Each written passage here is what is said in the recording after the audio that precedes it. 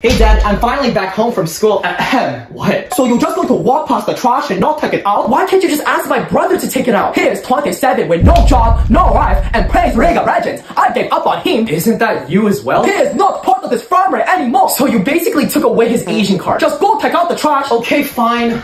Okay, Dad, I took out the trash. Can I relax now? I just need you to do a few more things. Are you at least gonna pay me? Hey yo, you think we are the white family? Ugh, fine. I'm sure it won't take that long.